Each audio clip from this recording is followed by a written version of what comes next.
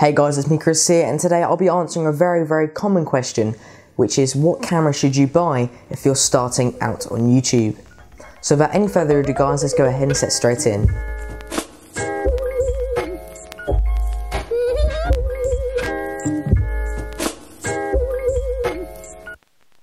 So before I start this video, I'd just like to say that I'm not huge on YouTube. This is just my tips and my advice. Obviously you can go in any direction that you like. This is just my tips and just basically what I recommend. So if you're starting out on YouTube, I'd definitely go for an affordable option. The only thing you want to take into consideration is that YouTube is an investment, so you're going to have to put quite a lot of money into it. Obviously this kind of depends on what kind of videos you create. But personally right now I'm using something like the Canon EOS 700D with just the kit lens 18 to 55mm. So something like this in this kind of tech environment, I use two softboxes. So this one is to illuminate my face and this one covers in like the shadows and things like that. Now this is kind of going away from the subject of which camera you should buy, but definitely if you're starting out on YouTube for pretty much any topic out there, except for if you're doing gaming videos, you want to go for something like the Elgato, whatever that is. I'm not in that department, but I'll link a few of those in the description below. Anyway guys, so yeah, like I said, I'm using the Canon EOS 700D with two soft boxes, but I think if you're starting out on YouTube, I'd definitely go ahead and look at something that you've pretty much already got, which is probably a smartphone. As you guys can see here, I've got the Samsung Galaxy Note 4, records in 4K guys, at 30 frames per second. Obviously you might just have an iPhone, whatever it might be, as long as it records in HD. Even 720p you might get away with sometimes. 1080p is the main way to go. But yeah, if you've got a mobile device, definitely go ahead and use that to your advantage. Go ahead and get something like the XSories, which allows you to basically go ahead and hold your phone. I think it's called the phone holder or folder.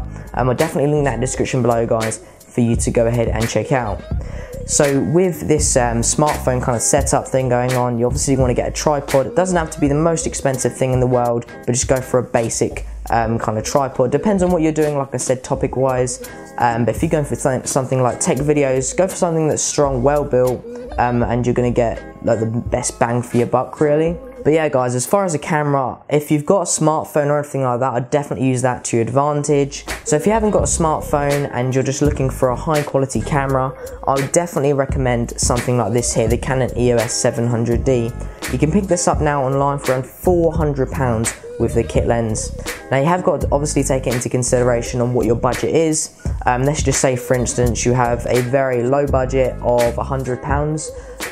If you're in the UK, like I am, go ahead and look on Amazon or Argos, whatever it might be, and just look for a cheap camera that's got good write-ups and it provides a very good HD experience really.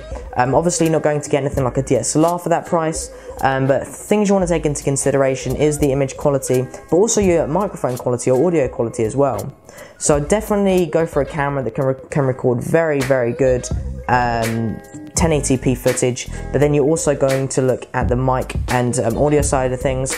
To be honest, I wouldn't really worry about the internal kind of microphone because generally they're not that good. If you can get a camera that has a audio input like my one does here, you can then go ahead and plug a microphone in. The microphone I'm using is only around £7 or £8 and it works really well when I've twisted with a few things on Premiere Pro. But really great camera and bundle kind of thing I've got going on here. But like I said guys, if you've got a smartphone, use that to your advantage. But if you don't, go ahead and check out a camera that you may find, like I said, on Amazon or Argos, that's in your budget and records in full HD 1080p. But also if you're in that market, if you can't get one that has a built-in microphone or you can't get one that has a built-in microphone input, make sure you take the audio quality into consideration, as that can really be an important factor of your video quality. So hopefully that did give you guys a bit of a insight on what camera you should go for.